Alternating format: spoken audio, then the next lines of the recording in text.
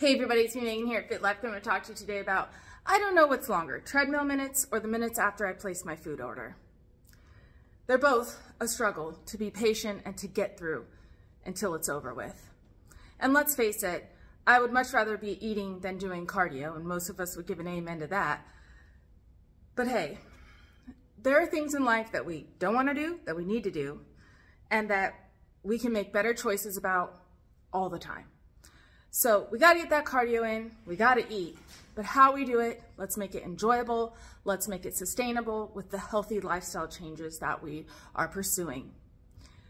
So sometimes you got to grind and gruel through it, get something to distract you to make it happen, and sometimes you just got to eat for nutrition, not necessarily for emotional or taste bud purposes. It's the truth. So just more information on your fitness, health, and recovery journey, and please subscribe to my YouTube channel. All right, everybody, have a great day. Thank you.